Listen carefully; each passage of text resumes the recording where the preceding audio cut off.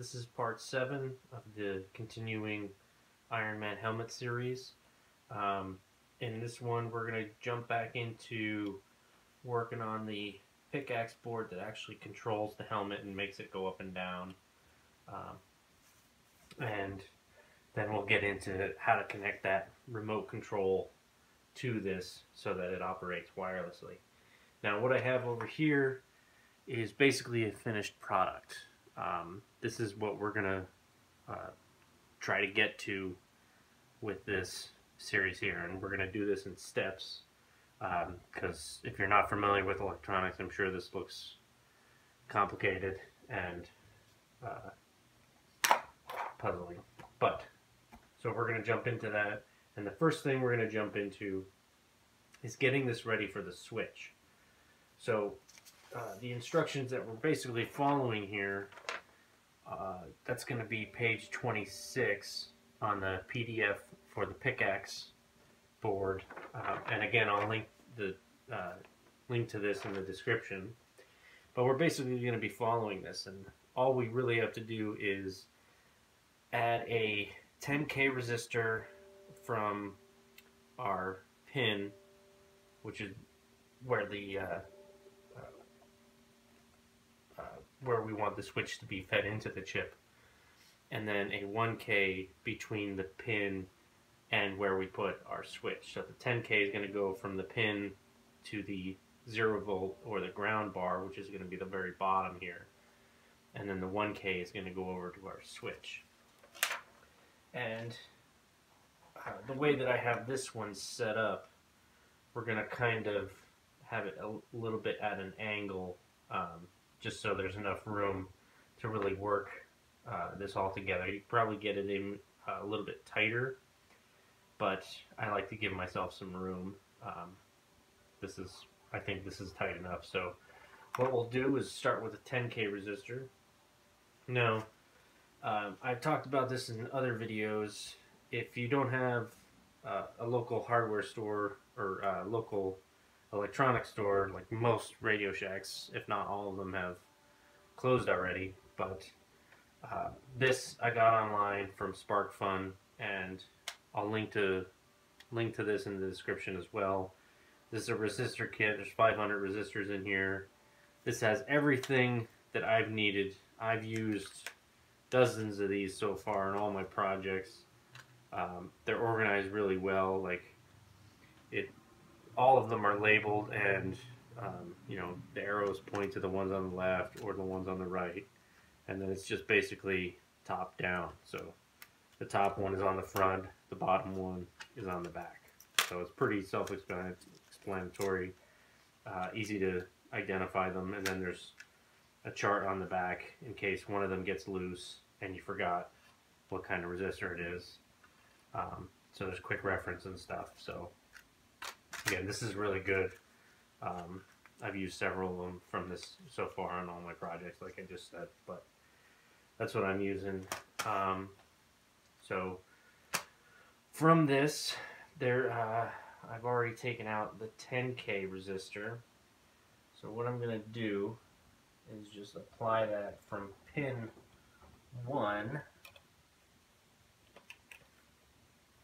So there's a little hole there for pin 1, and I'm going to run this down to the ground line, which is on the very bottom. And I'm just going to jam that in there, and then fold these over on the other side. I want to solder them. Okay. Now the 1K, I've already taken that one out as well. And it looks like I went to second row in. So we're going to go to the second hole for that first pin, and then join that to the first hole on the second row. Now what I'm calling the second row here is on this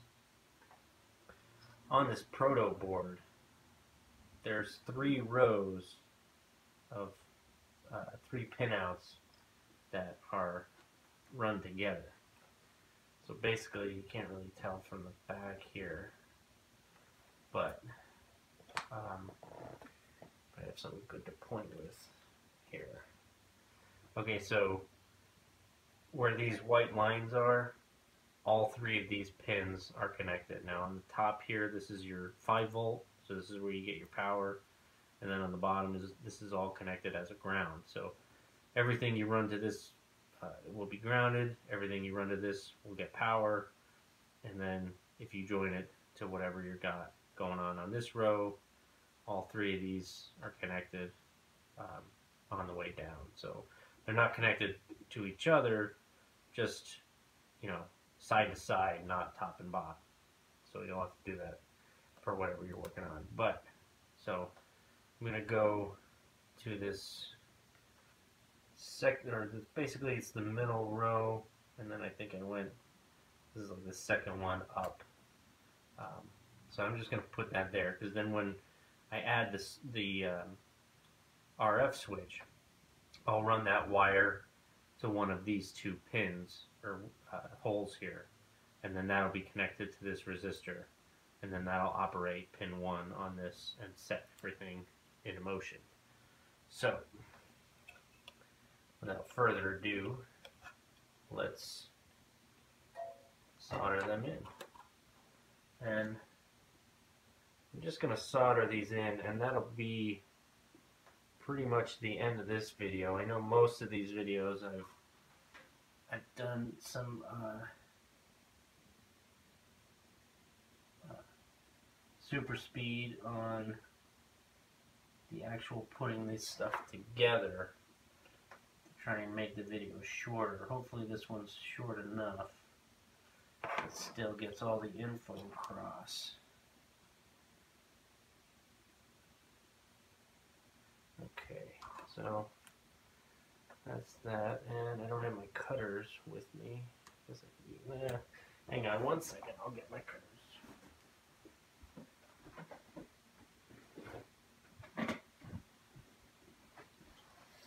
Unprepared for the task at hand, as usual.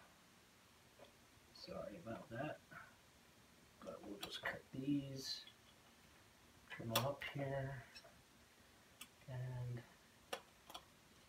that will be that.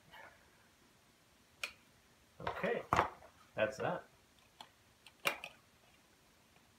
This is officially ready for me to plug in the switch into one of these pins, one of these slots here, on the same row as this resistor. I just wire that in, solder it, and every time I press the button, it'll send the signal to pin 1, which will tell the chip what to do. After I program it, of course, but we'll get to that later. But again, that's all it takes. Those two resistors, 10K or 10K on the bottom here, and a 1K on the top. If you want a more electronic description of why they go there, again, I suggest James Burton's videos, and I'll link to those as well. So there'll be tons of links in the description of this video to show you, to send you to that video, and he will further explain why these work. I don't pretend to know, I just know how to make it work. I don't know why it works, but it works, so I'm going to keep doing it. So, thanks for watching, and see you next time. Later.